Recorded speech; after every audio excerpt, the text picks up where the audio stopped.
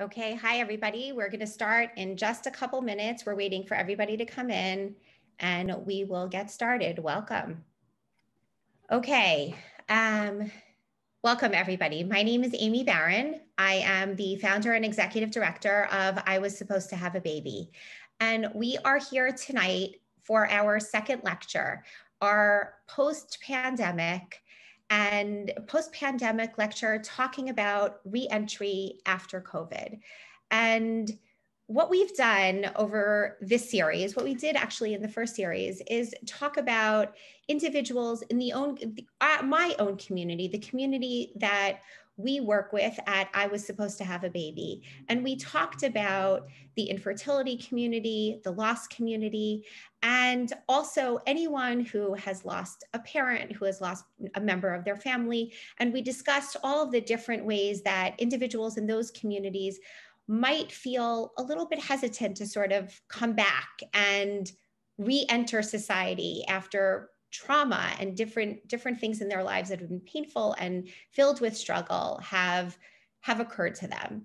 Tonight, we're taking a slight turn and we're discussing other segments of our larger community that sit with different pieces that are difficult and try to understand their situation, try to understand their plight, and see how we can be more supportive of what they're going through and help them as they ease back into society, as we all ease back into society.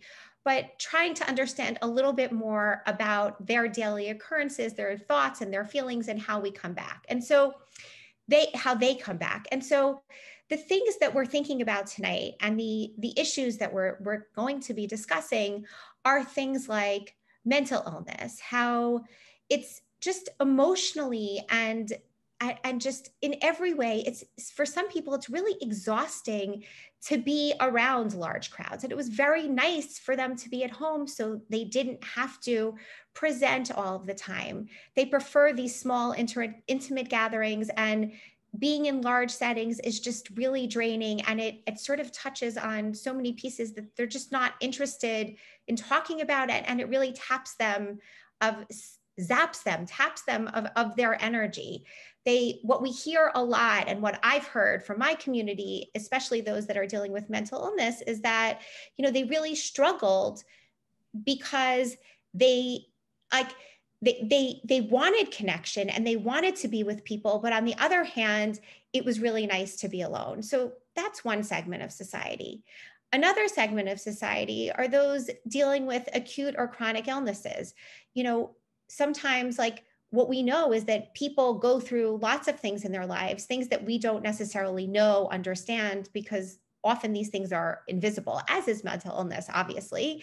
And some people have developed these illnesses or developed these issues while being on lockdown and while being closed. And so the question now is, people don't know that they're struggling with these kinds of issues. How do I even begin to tell them? How do I share with them? Do I want to maintain my privacy? These are some of the things that we're going to be discussing tonight. Then a third segment are individuals or family members who have disabilities. And these could be disabilities that are perfectly obvious to the eye or disabilities that are hidden. And what this community often feels is that they're often excluded because of physical capabilities or others. Sometimes if someone is in a wheelchair, there isn't a ramp, there isn't accessibility for them to get where they need to go. But then they also feel that it was much easier for them to be inside, where sort of COVID was like the great equalizer, in the sense that they could use their screens. They could just talk to a screen and not have to physically have these issues getting around. And that's only one kind of disability. So we're going to be talking about a few different types, as many as possible, and try to figure out ways that we can be more inclusive and more sensitive to people who are dealing with those kinds of issues. And then lastly, and not really lastly, but just sort of fourthly, if that's a word, which I'm sure it's not, we're going to be discussing body image issues. And this has been a real hot topic for lots and lots of people as they re-enter back in the world. All of us have had lots and lots of exercise during our lockdown, from our couch to our refrigerator, and from our refrigerator back to our bedroom. And I think many of us, myself included, have put on weight during this time because we haven't been doing the amount of exercise that we normally do, just even walking around our neighborhood as much. But besides the weight and moving really off the weight, there are physical changes that we're going to be noticing in other people's bodies. Their bodies have gotten smaller, the bodies have gotten bigger. People have gone gray. People have started, wearing some kind of clothes, not wearing some kind of clothes, wearing makeup, not wearing makeup. There are a million things that people have decided over the course of this pandemic and these lockdowns that their outward image is different than they were before. And so the question is, what do we do? What do we say? Do we say nothing? Do we say something? And how? And so these are the things we're going to be trying to address a little bit of tonight. And the hope is that each of you walk away feeling that you've been seen, but also that you walk away with a tangible recognition that these kinds of issues exist in our community, and what we can do. If you walk away with just one thing that you might be able to do that's a little bit different than what you were doing before, to try to embrace those members of our community that are dealing with some of these things, then we will have considered this program to be a success. So now I'm going to stop talking and lead you and introduce you to our amazing panel. So we have Miriam Ament, who is the founder and executive director of No Shame on You. We have Melissa Rosen, who is the education coordinator for Sharsheret. We have Sarah Weinberger-Litman, Ph.D., who is a therapist and psychologist, who deals with body image issues and many, many other pieces in the body image and fertility and eating disorder realm. And we have Nava Silton, also PhD, who is a developmental psychologist who, among her myriad of talents and accolades, the reason why she's here tonight is specifically because of her work with the community that has disabilities, and she talks a lot about inclusion. She had a phenomenal run of an off-Broadway show, and she created this entire series. She'll talk to you more about this. So I'm going to stop talking now and have each of the panelists introduce themselves, and then we're going to get right into it. So Miriam, you're up. Okay, thank you so much, Amy. My name is Miriam Ament. I am, as Amy said, I'm the founder and executive director of No Shame on You. No Shame on You is a nonprofit founded in 2014, dedicated to eliminating the stigma associated with mental health conditions and raising mental health awareness in the Jewish community and beyond. And our goal is for the people who need help to seek it, for family members and friends to know how to provide proper support and to save lives. And to give you a little background about how it got started, over 15 years ago, I was hospitalized 3 times for depression and faced a lot of stigma. The best example of that is during my second hospitalization, one of my then closest friends called me while I was in the hospital and said, "I only want to talk to you when you're happy, so let's not talk again for a while." And then I never heard from her again. So that was pretty devastating and led me to keep my hospitalizations a secret, not tell anyone. Only a few friends knew and my family. And then 10 years later, which is now about 6 or 7 years ago, I had the opportunity to meet the actress Glenn Close, who was a very big mental health advocate. And it's a long story, but whatever, one thing led to another. We went to lunch and I ended up telling her my whole story. And I realized that if I can tell Glenn Close, this legendary actress, I can have a really big impact in my community. And that is what led me to start No Shame on You. And that is my story. Amazing, amazing. I only met you a few weeks ago, and I've been awed by the work that you do and your story, and I'm so happy that you're here. Melissa. So as Amy said, my name is Melissa Rosen. I am the Director of Training and Education at Sharsheret. For those of you who are unfamiliar, Sharsheret provides free psychosocial support, free emotional support to anyone going through either heightened diagnostic risk or a diagnosis of breast or ovarian cancer. Anybody impacted, including caregivers, family members. We do that through a variety of ways, but our programs, our support programs are all 100% free. And we are a Jewish organization, although our programs are open to absolutely anybody who needs that support. We're national, so wherever anybody's located, they can access our resources. I think with regard to myself, I've been with Sharsheret for close to 7 years, and myself, I'm a 2-time cancer survivor. Once just over 7 years ago, and once 17 years prior to that. So that does a lot to inform my work, although I have been working in the nonprofit Jewish community for 30 years now. Thank you, Melissa. You are incredible, and we're so happy that you're here to talk about your experiences and shed light on so many of these issues. Thank you. My pleasure to be here. Dr. Weinberger-Litman. Thank you, Dr. Barron. I appreciate that. Thank you.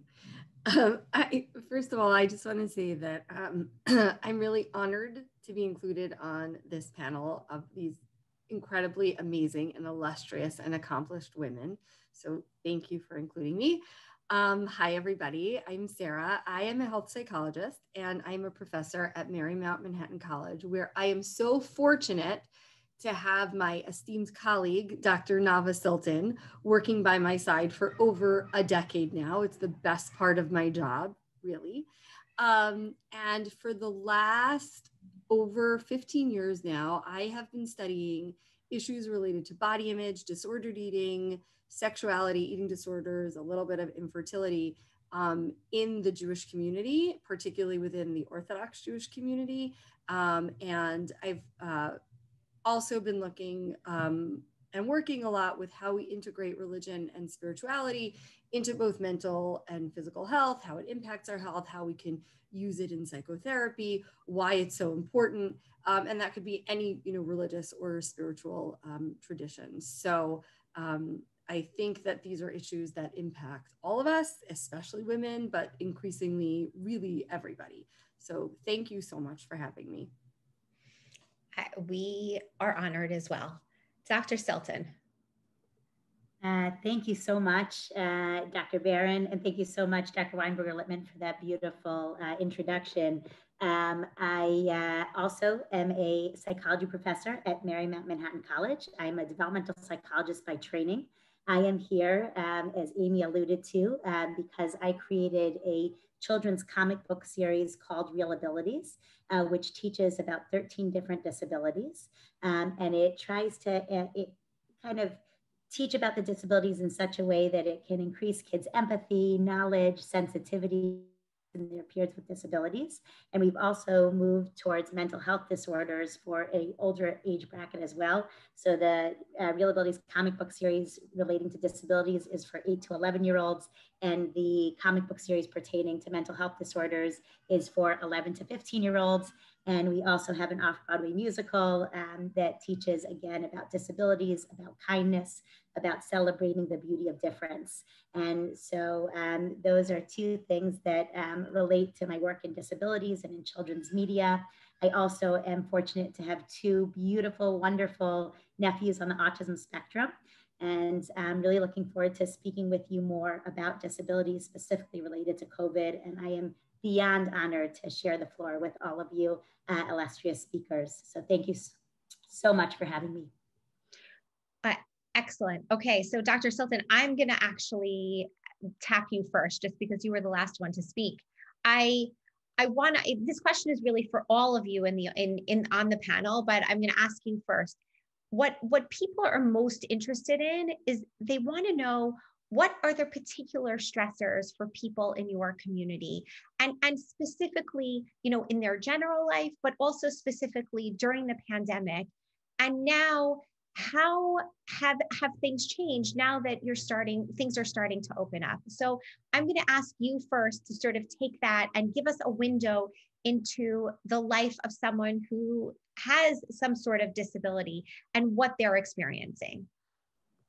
Thank you so much. And it's a wonderful question. And in fact, in preparation, I actually read through a throng of research articles and spoke to a throng of people just to try to really represent as many voices as possible here. So just to start with a laundry list and then to get more specific, one of the things that might be surprising is that having an intellectual disability was actually the strongest risk factor for presenting with the COVID-19 diagnosis and the strongest independent risk factor other than age for COVID-19 mortality. So why is this the case? Why is it that individuals with disabilities are at a significant disadvantage here, are significantly vulnerable here? So just a couple of things to keep in mind. First of all, why are they at higher risk of contracting the virus? So one thing, and it's simple, one thing is pretty simple, masks, wearing masks. It seems easy enough to put on a mask, but individuals who have sensory issues or individuals who have anxiety or post-traumatic stress disorder, wearing a mask could be really problematic. If you have a breathing issue, wearing a mask also could be a very difficult thing to do. And for that reason, that puts them at a greater disadvantage. When you have a cognitive disability, it might be harder to understand some of the social distancing requirements that are needed. So some of these are related. And unfortunately, of course, with everything on lockdown and everything closed out, a lot of people really could not access their regular health care. They couldn't access their therapists, the individuals who would really give them services, whether they be educational services or therapeutic services. And so this was a huge loss for many individuals in the disability community. And you might say, well, what about telehealth, right? Why can't they make use of telehealth? All right, I was actually just going to ask you that. What happened to telehealth, right? So what we don't realize is that when we're using Zoom, you know, most people aren't putting captioning on their Zoom. So if you have a, if you have a hearing disability, you're missing out. If you're a lip reader and people are you're watching a classroom of people and you're not looking directly at someone's lips, you're missing out on that communication. You're missing out on that knowledge. The same with visual disabilities. Or let's say you're someone with a cognitive disability who has a hard time working with a computer and figuring out how to access Zoom or how to put in a meeting ID and passcode or whatever it might be. So even with telehealth, there can be concerns. And when you look at education, a lot of individuals with disabilities really struggled because they had hybrid models where they were half time on Zoom, half time in person. And one thing that we all benefit from is structure. All the more so for individuals with disabilities. When you keep switching it up and 1 week you have school, the next week you don't, the next week, oh, do we, don't we, right? Loss of structure, that loss of a routine was hugely problematic. And even if they were able to have Zoom educational lessons, often you would need someone there to support you, to help you access that Zoom educational environment. So a lot of parents had to leave work so that they could access those educational opportunities for their children. So these are just some of the many, many things that we don't always think about. And one more I'll just mention, and there are tons to talk about, but one more I'll just mention is there are some individuals who have verbal disabilities and they're not able to report when they're feeling symptoms. So they may be presenting with symptoms of COVID or feeling unwell, but are unable to, verbally explain how they're feeling. And that limited communication could also really be an issue and a barrier towards getting the care that they need. Wow. I mean, I've thought about some of these issues, but you've just mentioned a million more that I'm just beginning. Obviously, all of us are just beginning to understand. Thank you. Dr. Litman.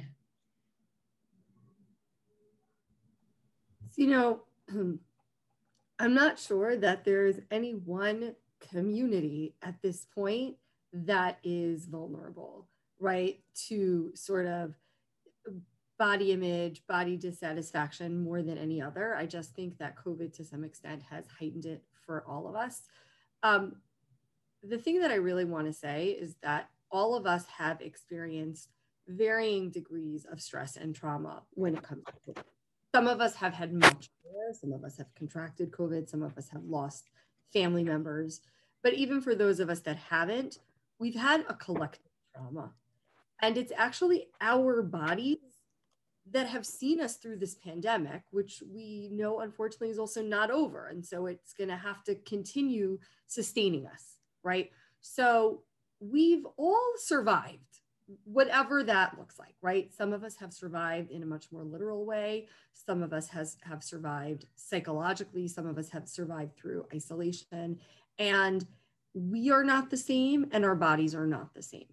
Our bodies are not the same as they were before COVID, whether it's in a very physical way, because like you said, there's less activity, there's more activity, there's change in appetite, there's, increase, decrease, that we know is a result of emotional upheaval and is a normal neurological response to stress, right? So I'm not even sure if I'm answering your question very specifically, right? I think that there are so many changes that we've gone through and so many sensitivities and things that we need to pay attention to as we literally allow our bodies, which have sustained us and kept us alive, reemerging, after one of the, greatest catastrophes that in many ways that many of us have ever lived through. So I just think that that's a moment of perspective to sort of be mindful and thankful and grateful for sort of what our bodies have done for us over these last 18 months at this point. Yes. In 1,000 ways, yes, is really all I have to say to that. Melissa.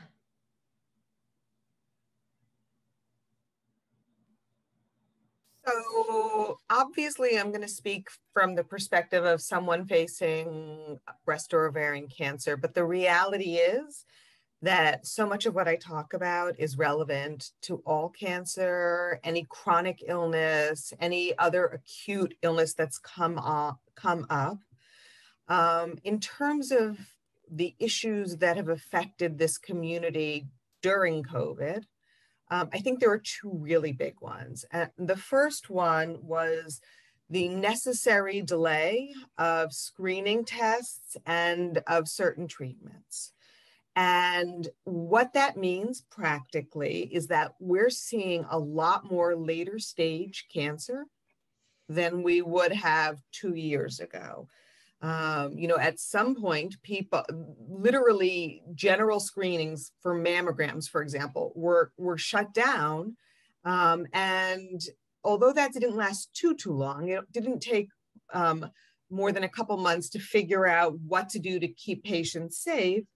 It did mean that a ridiculously large number of people didn't get their mammograms in a timely fashion. And when they reopened, it meant that there were months to possibly wait. The same for people who were diagnosed. Certain treatments could not be done at the beginning because unless it was an absolute emergency, nobody was going to a hospital. So they would switch around treatments and try and do something first rather than surgery first, maybe something like tamoxifen, whatever it is. The National Cancer Institute has said that because, among other things, routine screenings went down as much as 90% in certain parts of our country, wow, that they expect COVID to negatively impact cancer outcomes for the next decade. Wow. So this isn't going away anytime soon. We'll be dealing with repercussions. And with those physical repercussions, of course, there are emotional repercussions. And that sort of leads to the second thing that was a real impact for our community. Having a diagnosis of a significant illness is, of course, one of the most stressful times of someone's life. And one of the most perhaps fearful times as well. And one of the times when we most rely on the friends and family we have.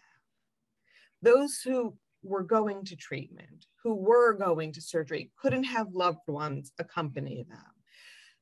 chemotherapy treatments, which can sometimes, depending on the specific treatment, last for hours, had to sit there alone. And so this lack of support when one needs support the most, coupled with, for some, a more difficult diagnosis, has really been traumatic for the breast cancer community, for the cancer community, and I would guess for many, many other illnesses. And you know, just now we're just starting to let people come in. And there's no guarantee that will even stay, because we've all read that in certain parts of the country, there are big jumps again. So this may go back. You know, when we talk about coming back into our larger community, there are other concerns, of course, as well. You mentioned earlier, who should I tell? How should I tell? Do I have to tell? You know, all of us in some way talk about potential changes to the body that might indicate a change.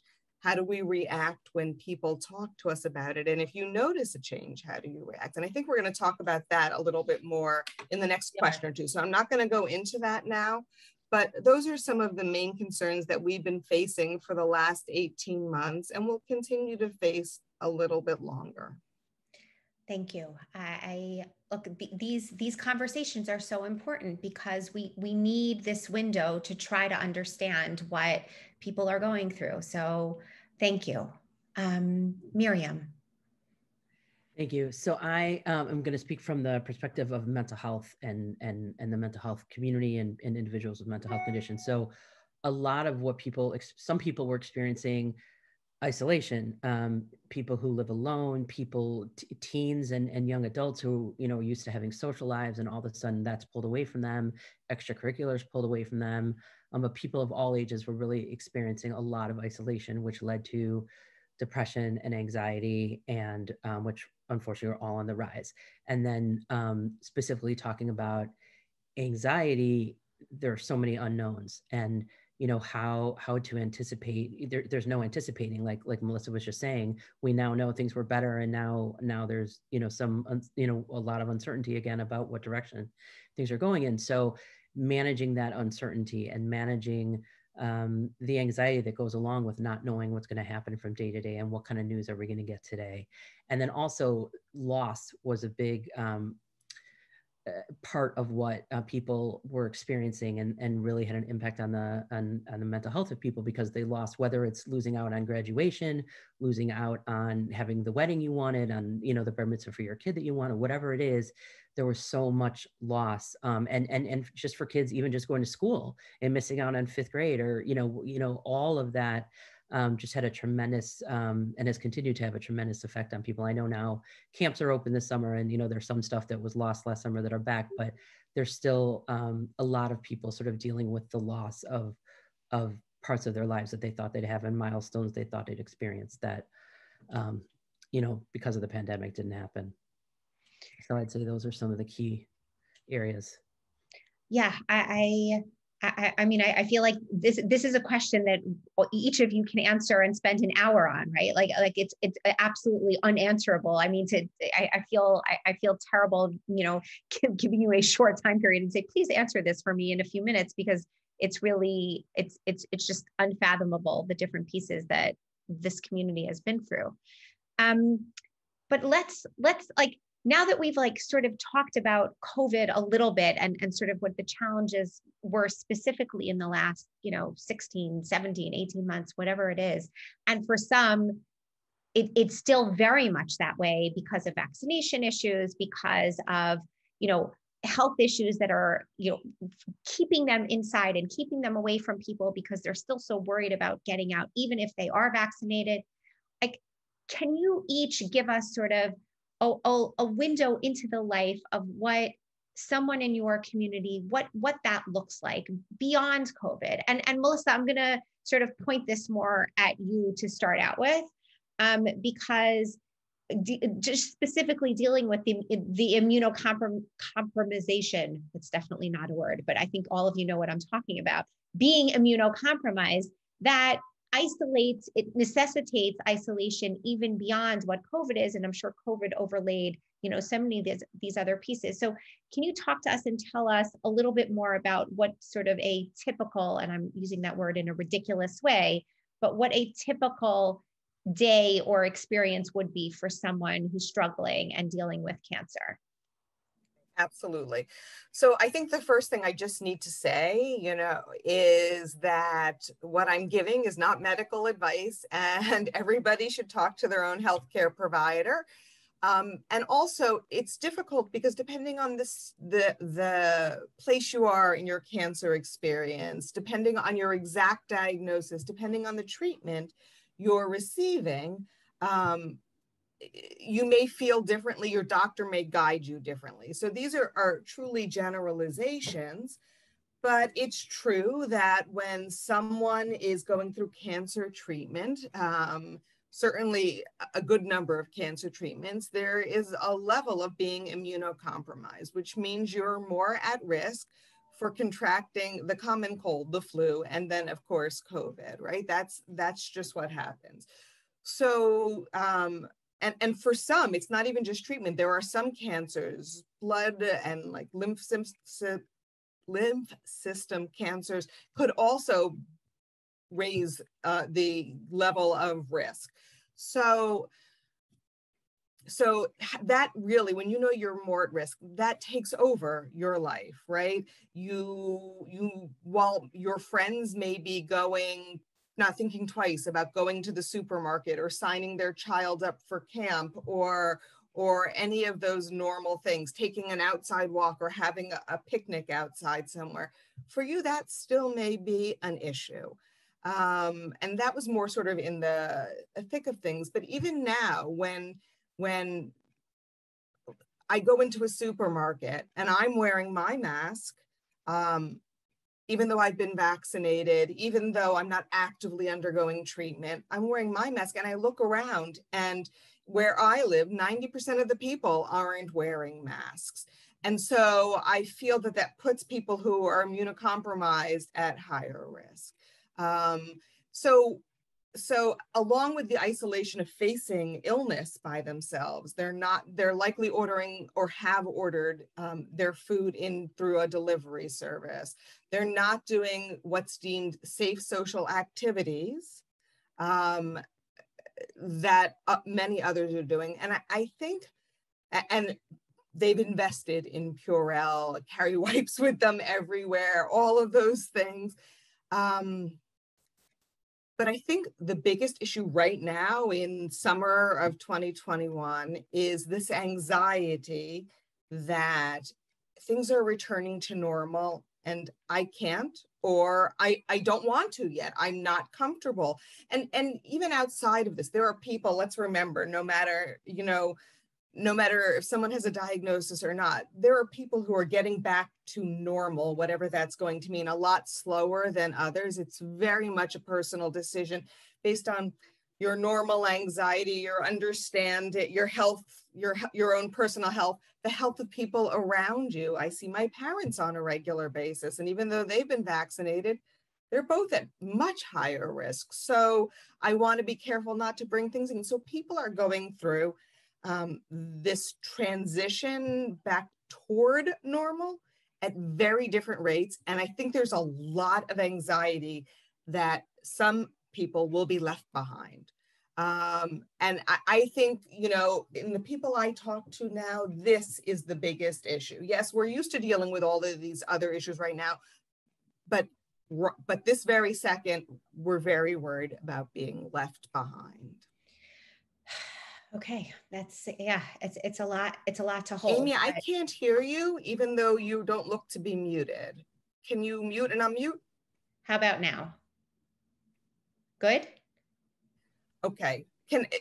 You can hear her, Nava? I can't hear her. Yeah. Okay. I can. Okay. Okay, good. I'm glad some of you can hear me. Now I can. Okay. I was just commenting that, that everything that you just said is just a lot to hold. And I think that, all of us are going to have a lot to really think about as we're continuing on with this. Dr. Silton.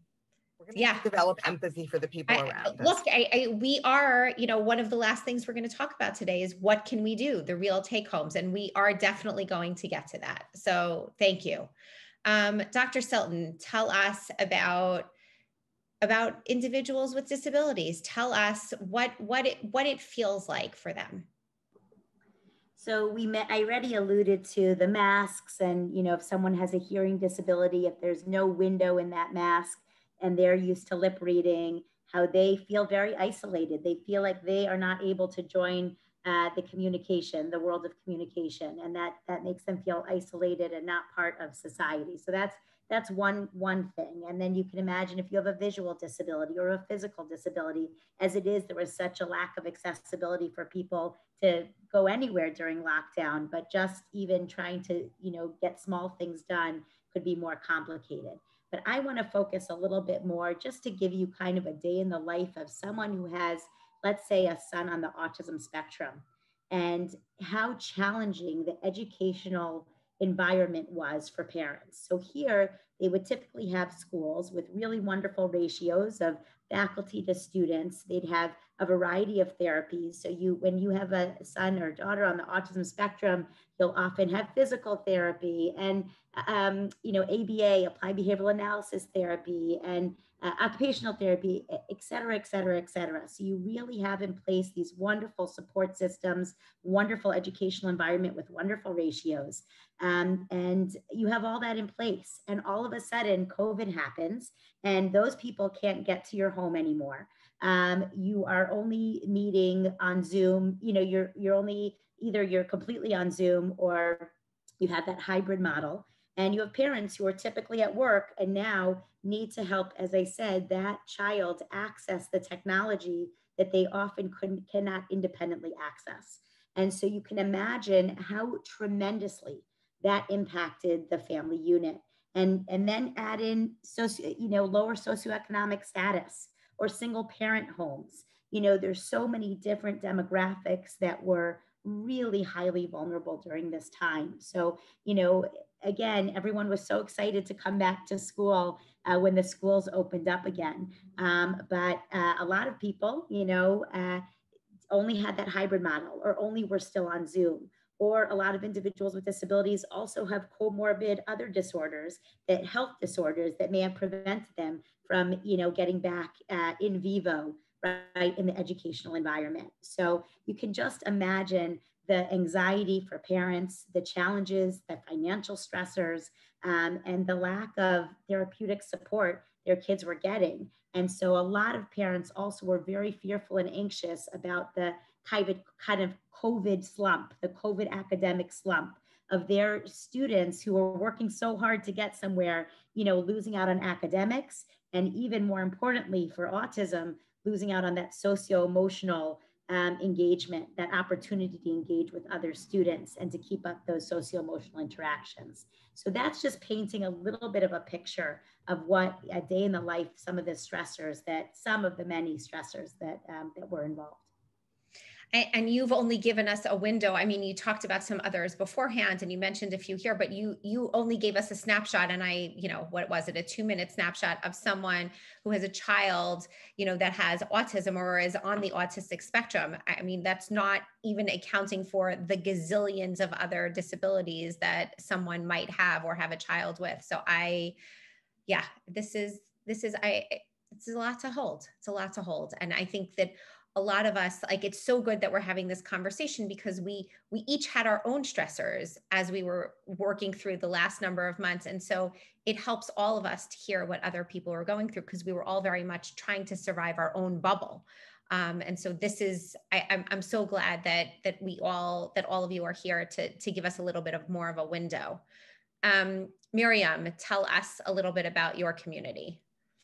So I mentioned earlier about some of the things people were going through, like isolation and stuff like that. Some of the stuff I didn't touch on in terms of challenges were if someone had a relative in a residential treatment facility, whether they were there for a mental health condition or a nursing home or assisted living, they couldn't see them for months upon months. And it was devastating both, for the loved one who couldn't visit and for the loved one in the facility. And that was a huge challenge that people face day in and day out of when am I going to get to see them, and the uncertainty of, and even when vaccinations came, there were still a lot of, it was obviously a relief when vaccinations came, and nursing homes were one of the first, residential facilities got them relatively early, and there were still rules in place and all that. So that was something that a lot of people dealt with that I wanted to mention. Another aspect of this in terms of the isolation and getting together and not being able to get together with people, we actually, no shame on you, we were asked to create certain groups for people specifically who are living alone. So that was interesting, an interesting thing from our community, that we were specifically asked, and people of all ages who were living alone for whatever reason, but just like to make sure that people felt connected, and they had an opt-in for a contact list. So those were things that we addressed in our community. Another thing I wanted to talk about is social anxiety disorder, which can happen not in a pandemic, but then in the pandemic when we're doing a lot on Zoom. Social anxiety disorder has to do with feeling judged or worrying that you're going to be judged or rejected, or someone's going to criticize you for what you said or how you look or something like that. And when we're on Zoom, it's almost, we're seeing people, we're only seeing from the neck up. So on the one hand, we don't have to worry, a lot of people are in sweatpants, but on the other hand, we're seeing people's faces so close up that a lot of people had social anxiety disorder about that, and managing being on Zoom and how to interact and what to interact. And then the time is sort of delays sometimes and how that can interplay. So anyway, that was something that a lot of people in the community struggled with in terms of trying to communicate, whether it was for work or, socially, and at the same time having the anxiety about what are they going to think about how I look or my lighting or, all that kind of stuff. So that was another big challenge on top of some of the other challenges I already discussed. I think you're muted, Amy. I realize. Thank you very much. No matter how long any of us have been on Zoom, I think we've all talked on mute about a gazillion times. So what I can only imagine. It's only happened for me once so far. It'll happen many more times today.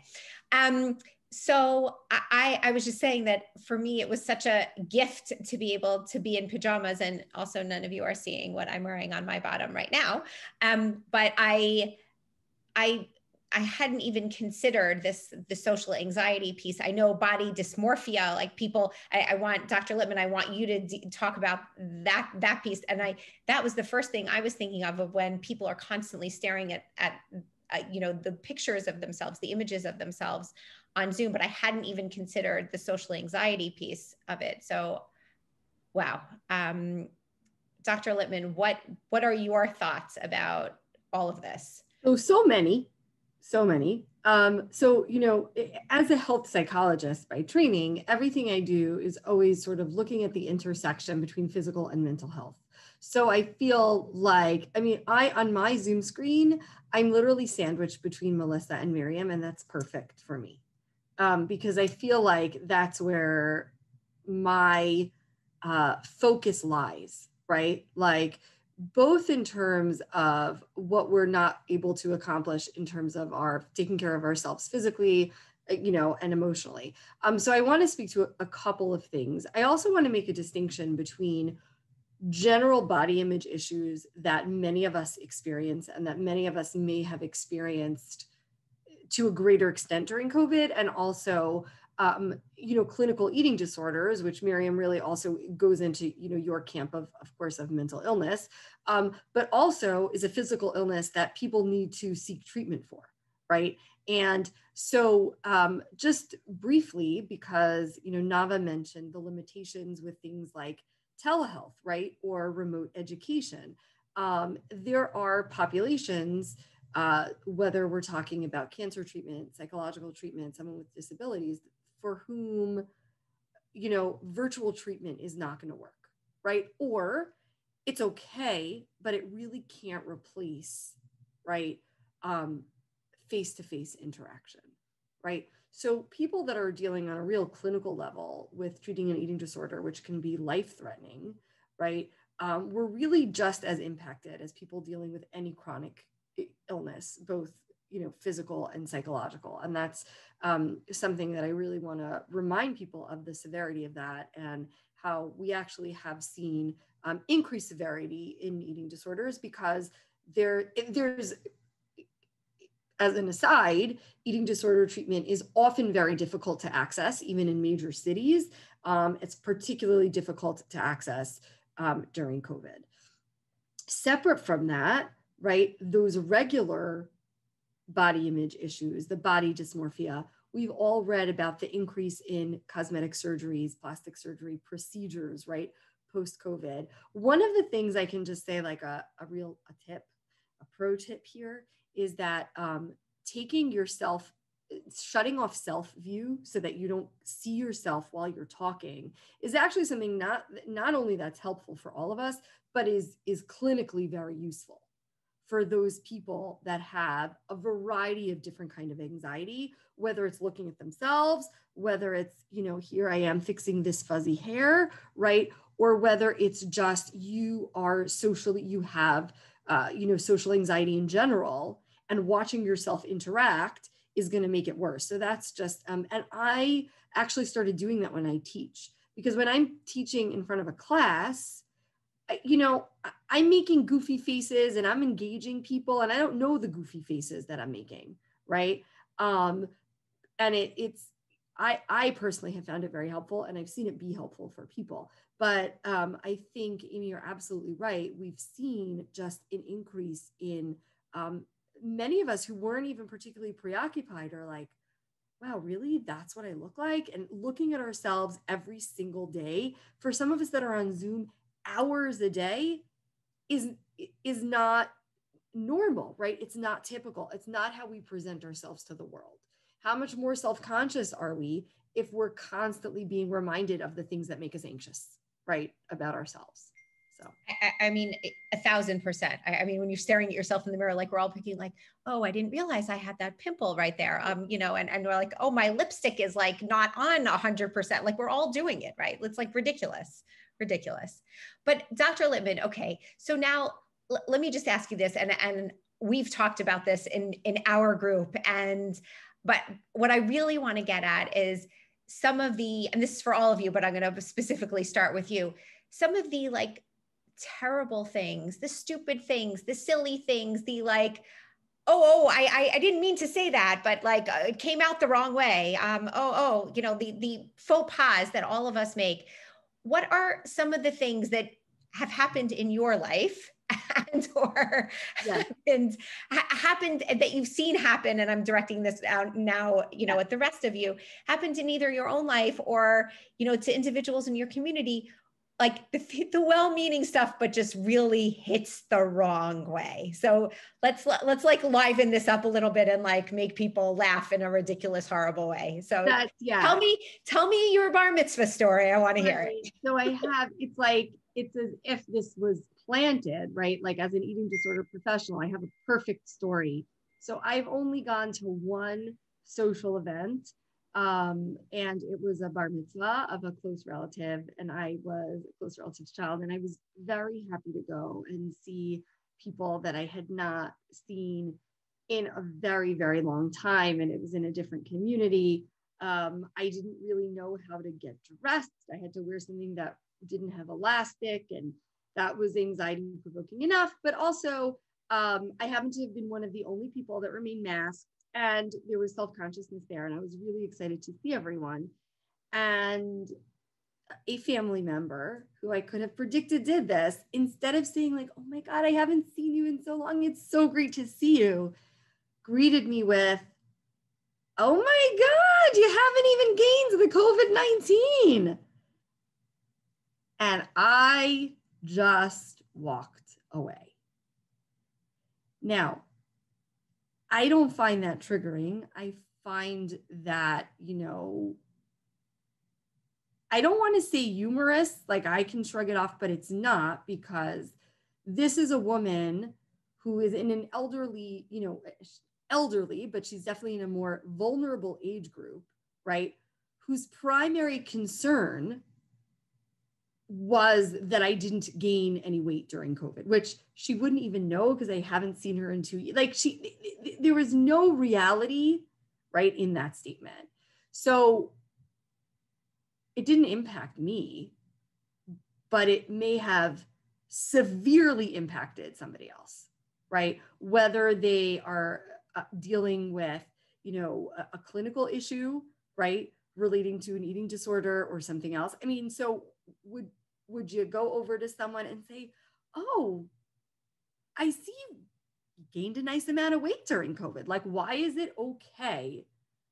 Why is it okay to comment on other people's bodies, even in the interest of, right, paying a compliment? Now, I will say, Melissa, and you tell me if this is okay. Like, I've had close friends who, after mastectomy, and I see them and I go over to them and I say, your boobs look amazing, right? That's, you know, someone that I'm close to and has, you know, gone through, you know, a trauma, has had reconstruction, right? I am not a person who comments on people's bodies normally, and I think this is a larger issue, but those are the kind of things that many of us are going to encounter. And I just happened to encounter that literally my first night of reentry. Yeah, and like I could tell you the stories of like the gray hair and the, like, you know, family members coming up to me and saying, "Oh, did you see what they?" I'm like, no, I wasn't paying attention to their bodies. But now that you mention it, I'm like, it's ridiculous. Melissa, your thoughts? So if you want to laugh, I go out and I speak to a lot of communities and a lot of patients in different like hospital support groups and things like that. I have a variety of topics I speak on, and one of them is how to deal with the stupid things people say to you when you have cancer. Okay, so the mere fact that we have a whole talk about that is really indicative of a larger problem. But if you kind of lay that normal difficulty over COVID, and people aren't seeing gradual change, but they're possibly seeing sudden change, it becomes even more complicated. When you notice somebody has lost their hair, and people who are going through chemotherapy might choose to not do anything but be exactly whatever their body is at the moment. They might choose to cover it with a scarf or a hat or a wig. But I'm telling you, it's not comfortable to acknowledge somebody's bald, and it's not comfortable to not acknowledge somebody's bald. It's such an obvious change. Or in certain communities where women cover their hair after they're married with a wig, perhaps. I've seen it happen myself, where somebody will go over to somebody who is wearing a wig, and it's noticeable in these communities where, you know, you can tell when somebody is wearing a wig, no matter how good it is, to say, "Oh, you started covering your hair." So, like, you know, over COVID, you've had a religious epiphany, you've gotten more traditional, whatever it is. So, like, on either end of that spectrum, whether somebody has a lovely wig and in the shop, right, nobody would ever realize it was a wig, or somebody is choosing not to cover their bald hair, people make inappropriate comments.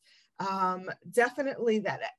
Also, certain treatments make you lose weight, certain treatments make you gain weight, and gain weight in a very specific way, a unique looking way.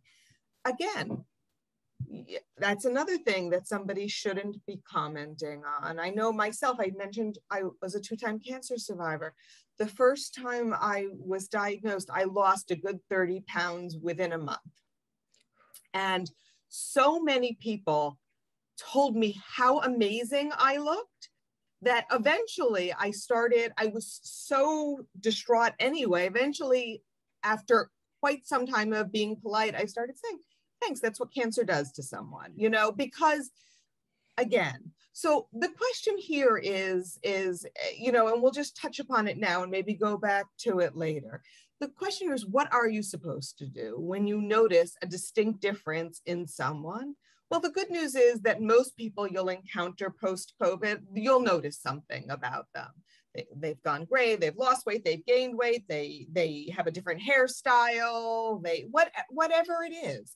So all you have to say, all you have to do is not ask a specific question, but, you know, great to see you. Gosh, isn't it hard coming back? Let me know if there's anything I can do. If you suspect somebody has cancer, somebody's got something else going on, they don't want to, if they're going to tell you, they're going to tell you proactively. And it's probably not going to be in the ShopRite or in Kiddush after Shabbat morning services, right? So all you can say is, you know, great to see you. So hard coming back, isn't it? Let me know if there's anything I can do. That's just a simple, neutral way, because even if somebody isn't facing something extra difficult in this time, we're all facing, you know, right? Dr. Litman said, we've faced a collective trauma. We're all dealing with something. So that is the best way to go about it. Definitely, definitely. And you're 1000% right. We've all changed. The question is how? And sometimes you can see it and sometimes you can't, but we've all changed. We've all changed. Miriam, silly things, stupid things. I mean, you already mentioned, I mean, the horrible thing that your friend said to you when you were in the hospital. I mean, I'm still like reeling from that comment, but I'm sure there are more, unfortunately. So yeah, so there are more in a specific COVID one. So I'm one of the people who, we talked about how some people are getting back to normal more easily and some aren't. So I'm in the camp that is not getting back to normal so easily. And so I, you know, don't get out much, and I'm, you know, working on the exposure therapy and getting out more and what have you. But I have a, this is sort of a silly, hopefully it'll make people laugh, but I have a friend who, wanted to see me in person, like outside at a park, but he had a cold, and he was vaccinated, but he had a cold, and there can be breakthrough, you know, so I said, I'd love to see you. We could talk on Zoom. You know, I'm not comfortable seeing you right now with a cold. And he left me a scathing message about how much contempt he had for me. It's not actually not funny, but he had contempt for me because I wouldn't see him in person, and it was so offensive to him and all that kind of stuff. So it's just, that's sort of in the bad reaction, what not to say to people. And that I mean, I know we'll talk more about this, but really, it was funny because luckily it was a kind of friend that I could say, I cannot believe you said that to me. Like, why would you ever talk to me that way? You know, I have anxiety, you know, like I was able to, but I think in general, we're all navigating these different comfort levels, and families are dealing with it, and friend circles and whatnot. And I think being really sensitive to, you know, different comfort levels, and not getting so mad or be quick to judge and all that kind of stuff when someone's just, you know, more easily, you know, able to get out or not wear a mask or whatever it is than someone else. I think that's something we really have to be sensitive to. Absolutely. I mean, it's happened within my own family. It's happened with people that I know and love. So I'm feeling mad for you, honestly. I mean, it's just, yeah, in 1,000 ways. As a doctor, I'm feeling mad for you. And I've had like a bunch of colds in the last few months since being vaccinated, and gotten COVID tested each time because. Right. Me too. Last week. Yeah. Dr. Silton. Okay. Wow. These are really wonderful and really illuminating. I would say overall, when it comes to the disability community, you know, we need to exclude less. We need to be much more inclusive. We need to be more patient. We need to give people the benefit of the doubt. And my small anecdote is very much related to a friend of mine who had this unbelievable experience, unfortunately, very negative experience. She was on the subway, and she wears hearing aids. She's hard of hearing and legally deaf. And she was on the subway, and this guy was in the back of her, and I guess he was trying to say, please move out of the way, please move out of the way. And she didn't hear him because she reads lips, and she wasn't seeing him in front of her. And so finally he pushed into her, and she turned around, and he said, what are you, deaf or something?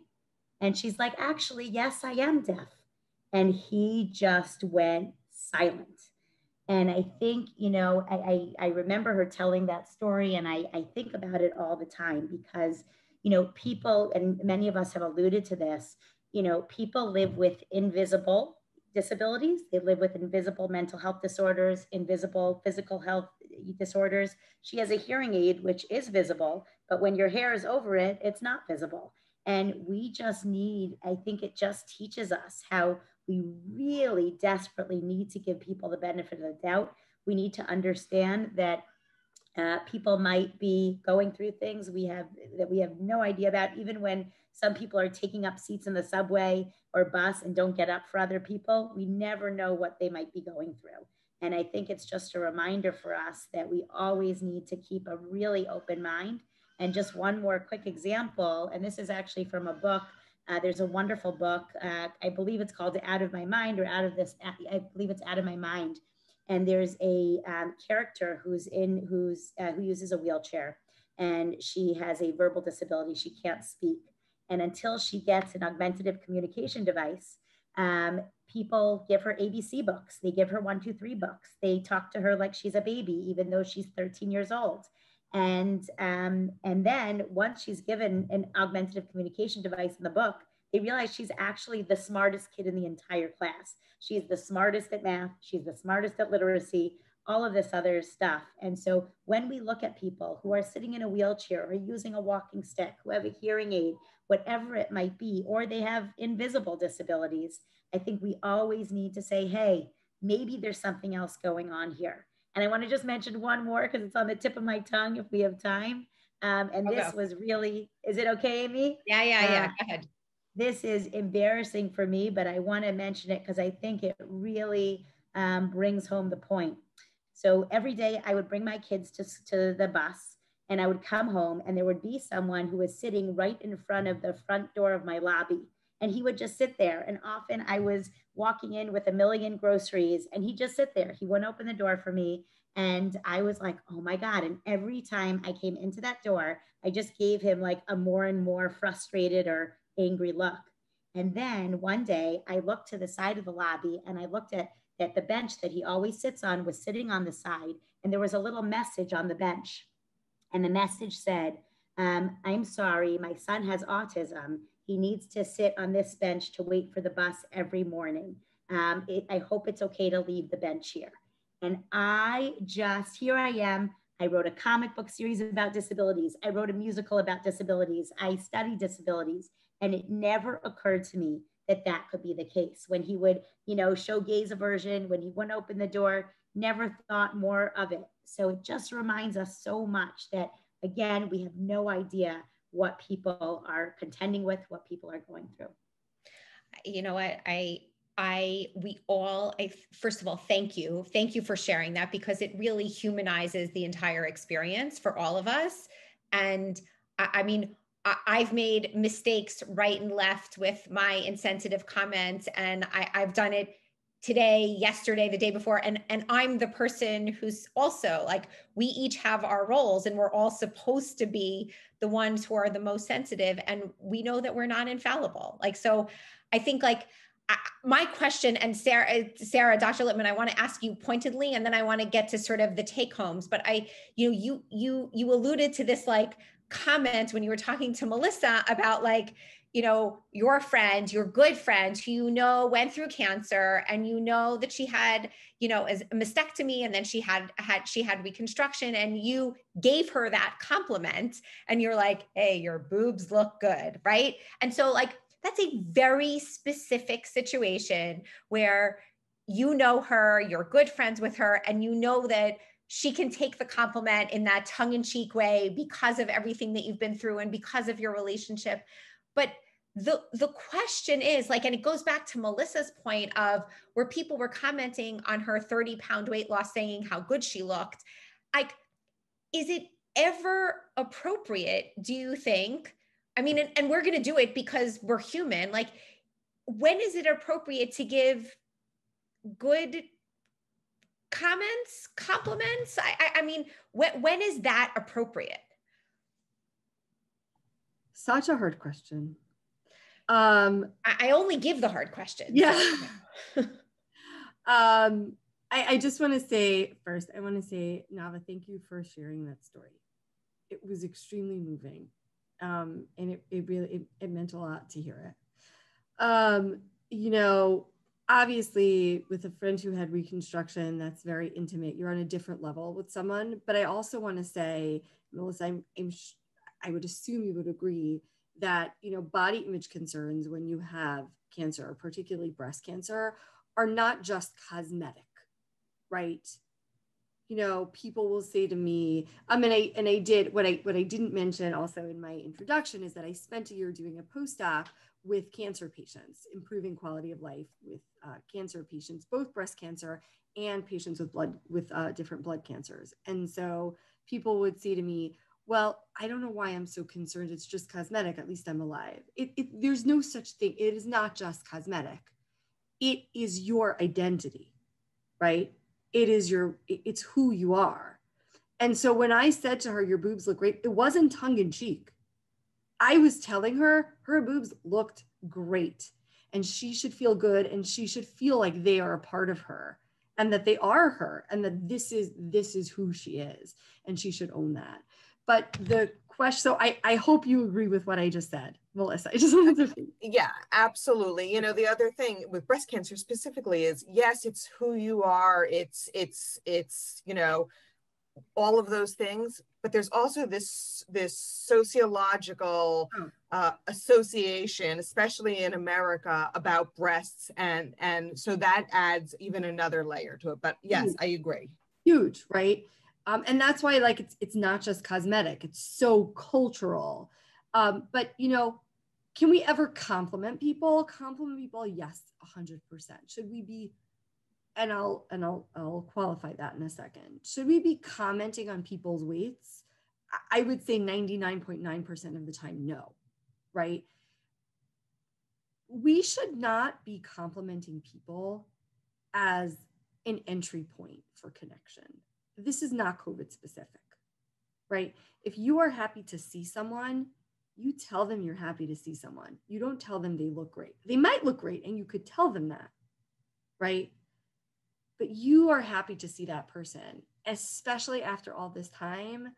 I'm so happy to connect with you. Or Melissa, like you said, it's so hard to be back, but I'm so happy to see people, right? And I've been saying this for years, it's about changing the focus of the conversation. Once you're having a connection with a person, right? Yes, you know, you want to tell them that they look great without that being the focus of, you know, that's not who they are, right? You are happy to see them and to be with them and to talk to them and to, you know, have an intimate connection with them. So I would say, yes, it's fine to compliment people, not when that is the only connector though, right? Never when that's, you know, I mean, I'm the woman who on the subway tells the stranger like across the aisle that I love her dress, right? Because it's pretty and she should feel good, but I'm not trying to. And it's not about her body. It's not about her body, right? You know, and I'm not trying to build a connection with that. I'm not, right? But I personally, and I think I feel pretty confident saying people's weights are not within the domain of something to talk about, right? Unless, of course, it's a person who wants to discuss it with you. Even then, I would err on the side of walking away, right? I would have liked to have said to my cousin, right, you know, oh, you know, when she said you haven't gained the COVID-15, right? I could have said something, you know, I don't know, nasty back or about her body or about her weight gain or her weight loss. And, you know, 10 years ago, I might have, right? But we just can't engage that kind of conversation. That's where I would leave it. Thank you. I think there's a lot of wisdom there that people's bodies should just be off limits and it should be about connection. I think that's brilliant. Absolutely brilliant. Okay. So to all of you who are with us, if you have any questions for our panelists, please put them in the Q&A.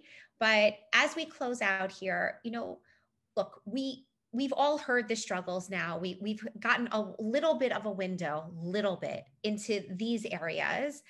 And so I'm going to ask all of you, what are your take homes for the audience? What do you want them to remember? I mean, we know we want them to remember that there's diversity in our communities. We want them to remember that they shouldn't just, you know, now that we're at this junction point where we're starting to come back, whomever is coming back, that things shouldn't just go back to before and they should just lead their lives. Like, we should take this point as a reflective point and try to make it feel a little bit better, a little bit easier, a little bit different. And so how do we do that? How can we practically do that besides sitting and learning? What are some of your takeaways for people who are listening here? Miriam, I'm going to come to you first. Okay.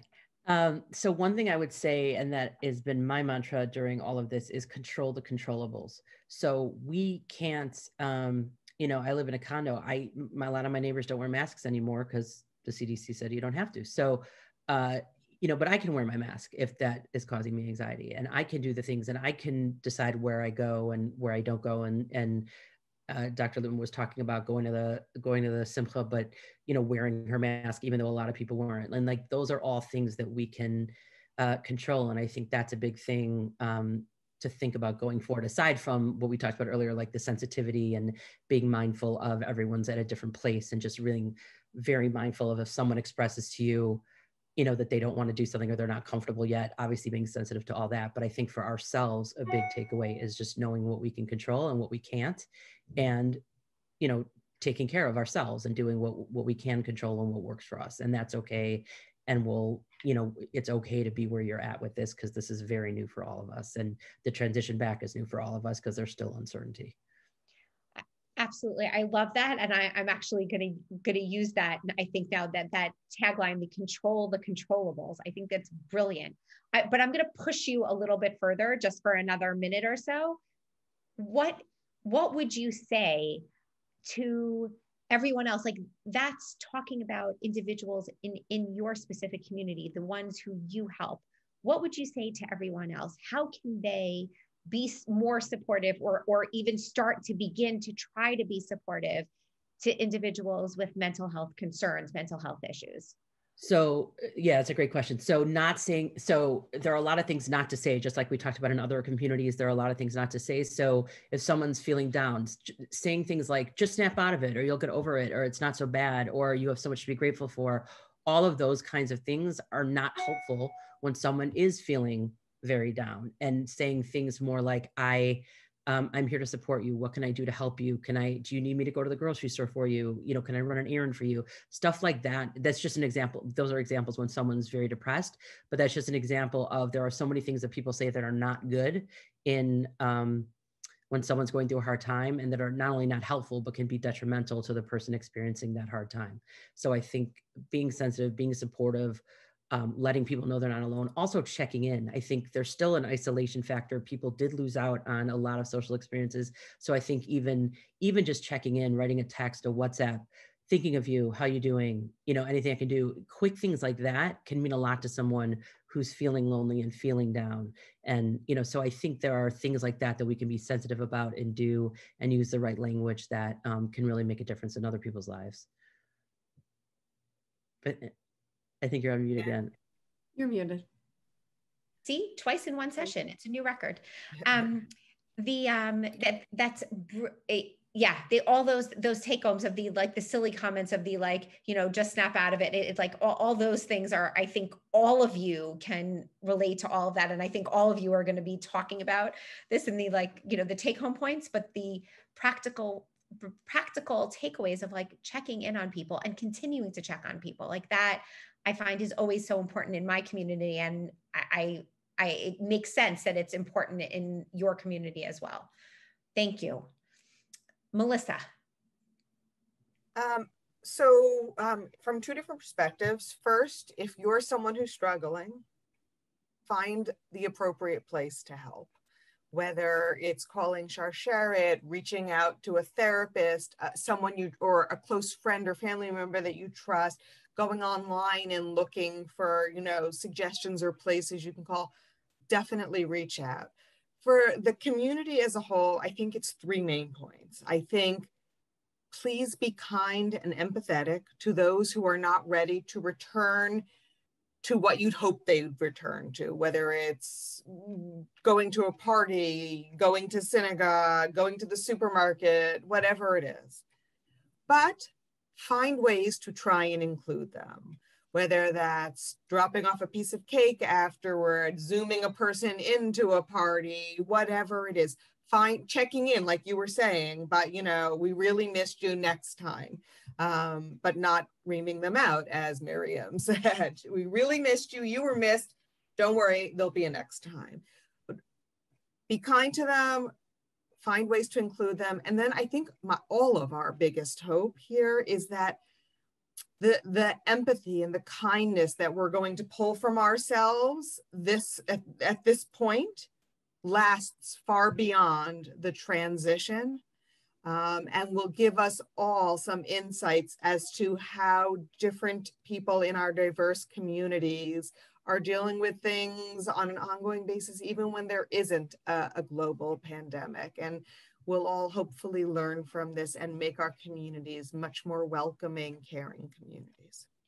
That's the hope. That's the hope. That's the hope. Dr. Silton. You mentioned this, Amy, and I think that what we really want to think about is not how do we get back to pre-COVID standards? How do we become better than pre-COVID standards? How do we change our world in such a way that we've learned from this experience? As challenging as this experience has been, what takeaways, what kind of lenses do we have now that we did not previously have? So when you're looking at the disability world, right, think about accessibility, right? We understand accessibility on another level. I don't know how many of you saw Cuomo giving guidelines, but there was someone doing ASL when he was giving the COVID guidelines. There was captioning often when guidelines were given. So how can we ensure that whether we're teaching a class or whether we're giving important health directives, that we use captioning, that we use ASL, we use American Sign Language, that signs are in Braille, that signs are, that we are, looking at where ramps are, we're being extra sensitive and thoughtful. When parents have to fight for an IEP, they have to fight for an individualized education plan for their child with an intellectual disability or another form of disability. Why should they have to fight so much? If someone has a physical disorder, right, they often get access to what they need to manage that physical disorder. In the same way, someone who needs services, right, parents shouldn't have to sue. Parents shouldn't have to work so hard to get those services for their children. So let this kind of COVID time be an opportunity for us to be strategic, for us to look back and say, okay, what could we do differently? So when we welcome everyone back, now we're going to get to a better place. We're going to ameliorate the previous situations. And I think what many of you said, focusing on how can I help these people instead of judgment, instead of, oh boy, she looks different or he looks different or what's going on in his world. How can I help this person? I'm excited to see you. How can I help you get through a challenging time? And I think those are the things we want to think about.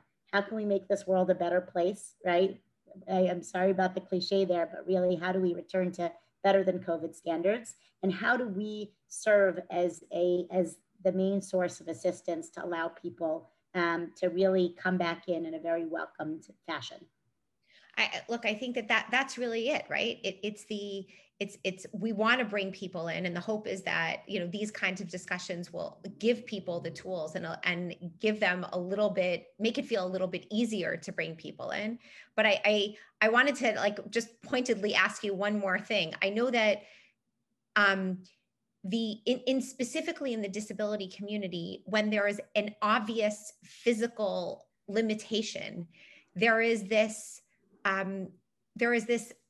talking down, this sort of pity, talking to individuals as if they're children, as if they can't hear, as if they can't think for themselves, et cetera, et cetera. I mean, you were talking about that example of I think it was the woman, the girl who needed this assisted device. And once she got it, they realized that she was, as brilliant, if not more brilliant than the rest of them.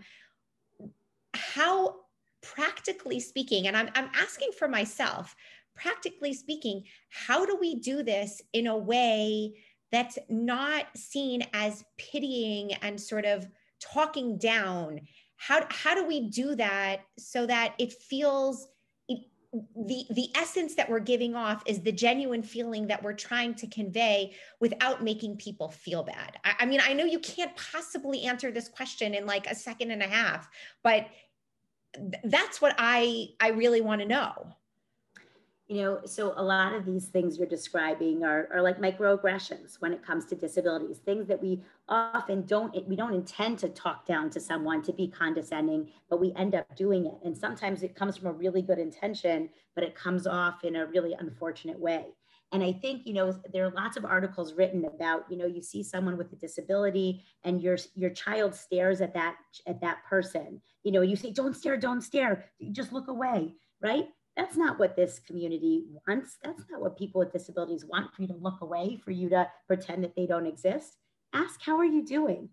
What's going on? You know, treat them treat them, you know, in a typical fashion, like you would treat anybody else. How are you doing? How has this time been for you?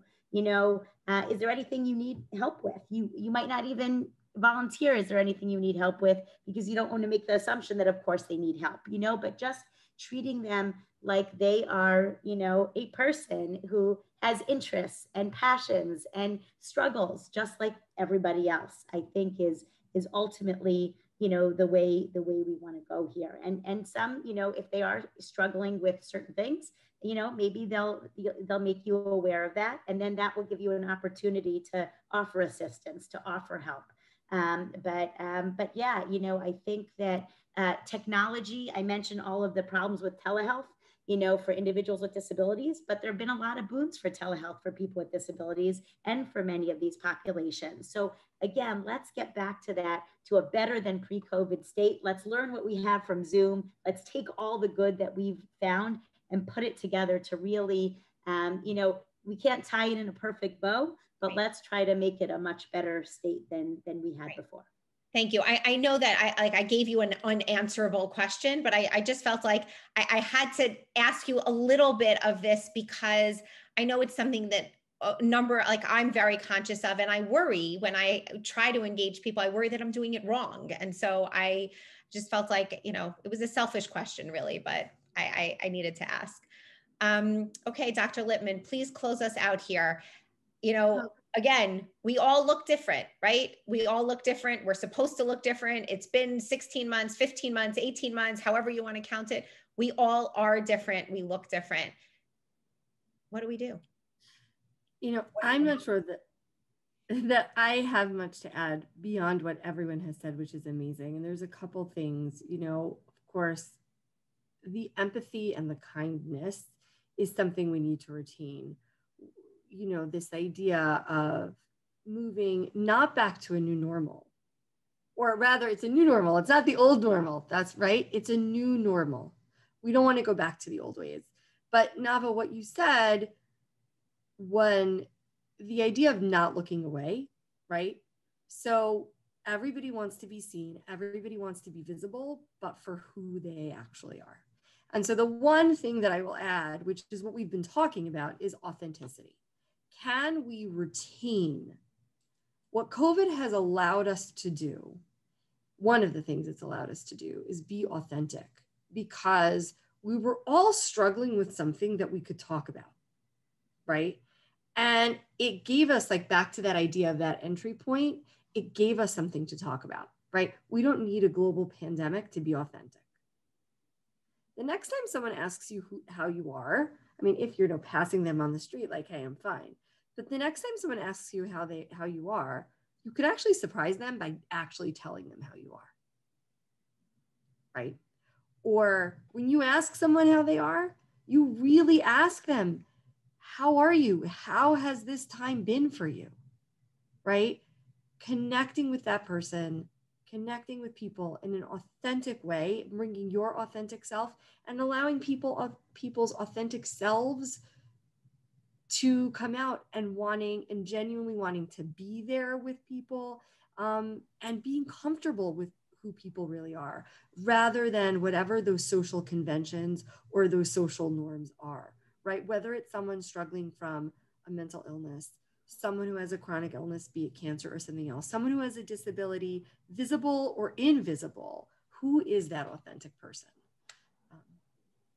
I don't know if all of you saw me, but I was glancing to the side during many points of this discussion because I'm also writing notes, because we, you know, I have very much to learn, as we all do. And there's so much that we've talked about tonight that I need to be able to remember, and I need to be able to make my interactions and my connections differently. So thank you. Thank all of you. Miriam Ament from No Shame on You, Melissa Rosen from Sharsheret, Dr. Weinberger-Litman, who is an eating disorder body image specialist, psychologist. And I'm like, you know, I'm messing up all of your titles and all of your things, but I'm doing the best I can. And all of you will authentically thank me for that. And Dr. Silton, a developmental psychologist, and who's done incredible work with disabilities, disability community, and a million other things. I thank all of you.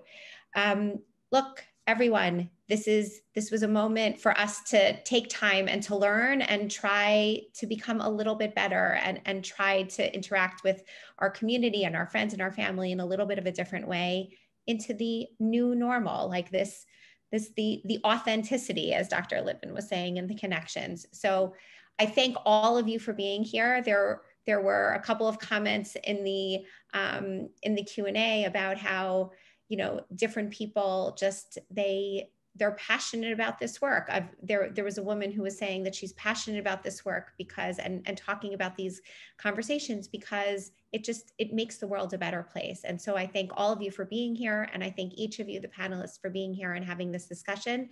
And this recording will be available on the I Was Supposed to Have a Baby website and our YouTube page. And good night. If any of you have any questions, you can reach out to me, or you can reach out to any of our panelists. And thank you all. Have a good night, everybody. Bye-bye.